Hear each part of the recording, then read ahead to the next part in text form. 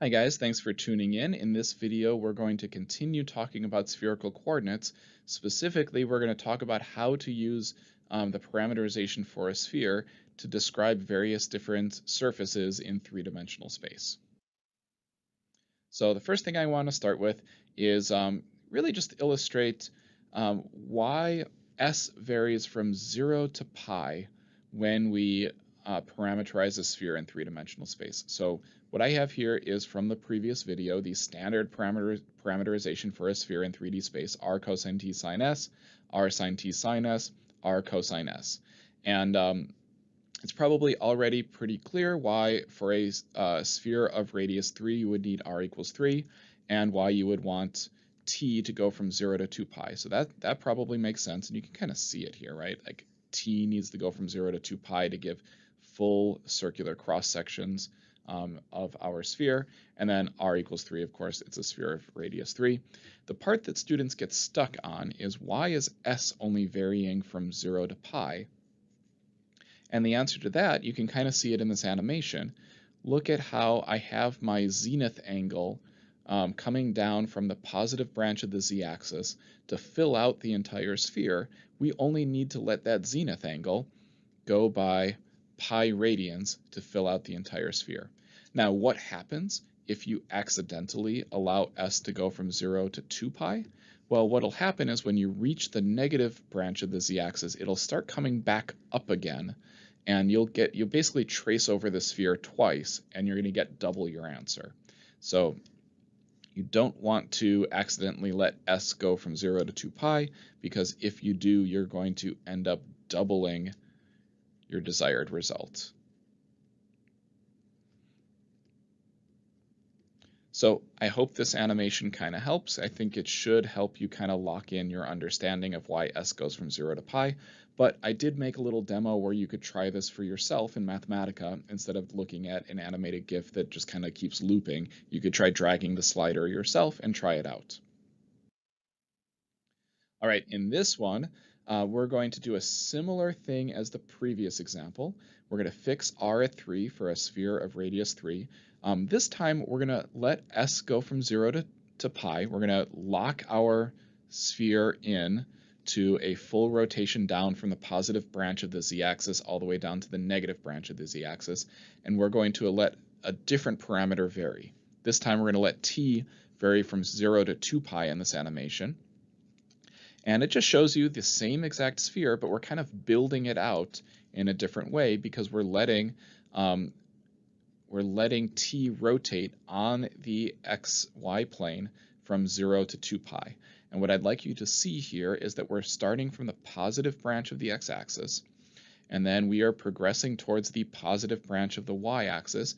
That would be in the counterclockwise direction when you're thinking about the xy plane. And so this t parameter, as it varies from 0 to 2 pi, should look very, very familiar from your previous courses, from the time that you took trigonometry to Calc BC all the way to this course. This t parameter is the theta that you're used to from your previous courses. And then the other thing I should mention real briefly is you can try this yourself in Mathematica. I did make a little demo for you guys to try if you'd like to give that a whirl yourself. You could try dragging the sliders instead of watching an animation that is just looping infinitely. All right, so here's where we should be. At this point in the video, I should be able to give you a piece of a sphere or sometimes a different object, and you should be able to describe that by locking in values or ranges for r, s, and t. So what I mean by that is, like on the literacy sheet for this chapter, we'll give you some pictures that look somewhat like this, and you have to supply reasonable ranges for r, s, and t that could produce that picture. So, for example, it looks to me like this came from a sphere of radius 3, because it looks like 3 is up here. So if you kind of rotate down, this looks like it's about 3 units from the origin. Kind of hard to see that label there. Let me write it here instead. So it looks like the distance at each point from the origin to this shape is 3 units. So r equals 3 seems like a reasonable value for r. Now we want to think about how much our zenith angle is rotating down from the positive branch of the z-axis. And it looks to me that it would be reasonable to say that we could start at s equals, say, pi over 6, rotating down about pi over 6 from the positive branch of the z-axis, all the way down to about s equals pi over 4. Seems like a reasonable range on our zenith angle. Hence, z goes from pi over 6 to pi over 4. And then because it looks like we have a full rotation on the xy plane from 0 to 2 pi, you guys can kind of see that happening here. You would need a full rotation from 0 to 2 pi on the xy plane to get this full piece of this surface. We're letting t go from 0 to 2 pi. Now, is this an exact science? No way. So there's going to be a range of acceptable answers on your literacy sheet. So for example, instead of r equals 3, if you said something like r equals 3.1, well, no one would be able to say definitively whether it's 3 or 3.1. So both of those answers would be acceptable. You should probably use Occam's razor here and go with the simpler answer, though. So probably r equals 3 is the better choice versus 3.1.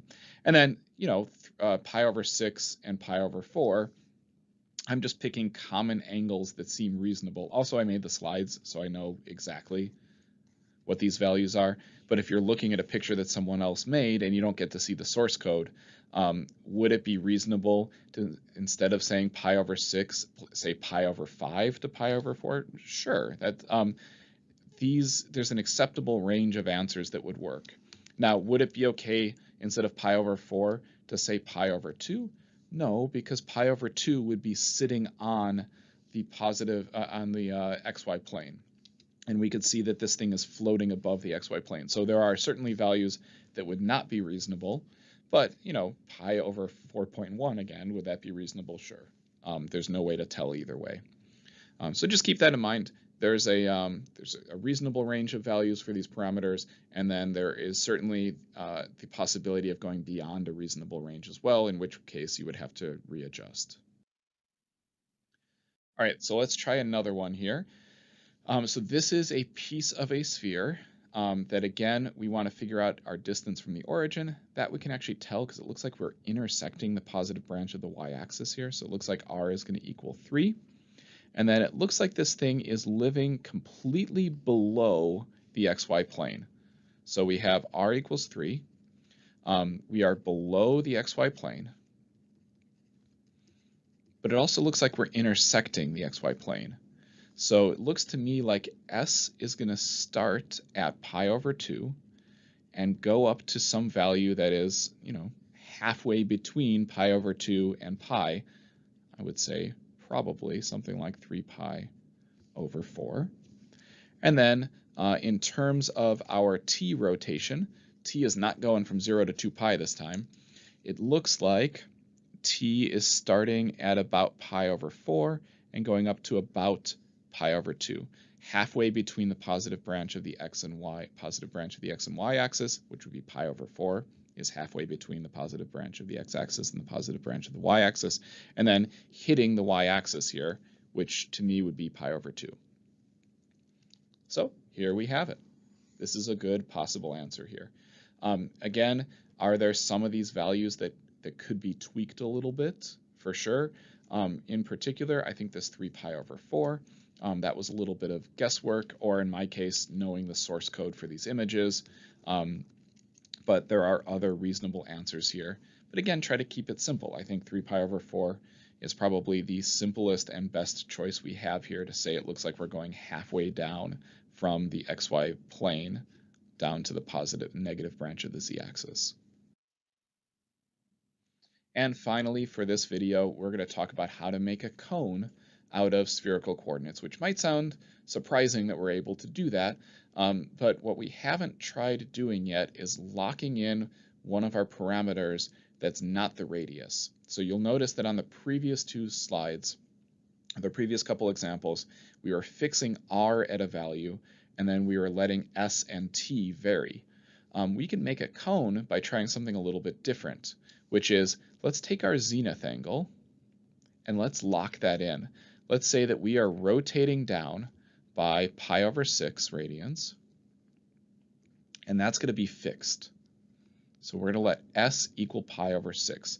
No range there, no inequality there. S is locked in at a rotation down from the positive branch of the z-axis at an angle of pi over 6.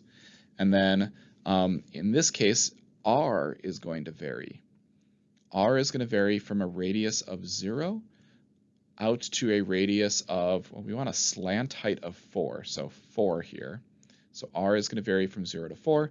And then the easiest one for this particular picture is you could see that T is going to vary from 0 to 2 pi because we need a full rotation around here on the xy plane, a full rotation from 0 to 2 pi to get that full cone.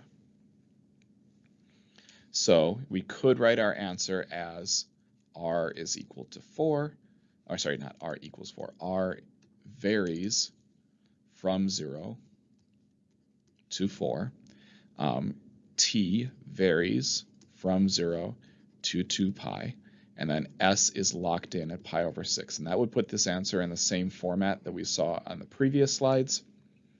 The other thing you could do, though, is you could use Mathematica to plot this cone using our parameterization for a sphere, using our spherical coordinates here. So you could go ahead and plug in S equals pi over 6, and then plot this using parametric plot 3D, where you let R go from 0 to 4 and T from 0 to 2 pi, and then you're plugging in pi over 6 for your S values. And if you use parametric plot 3D,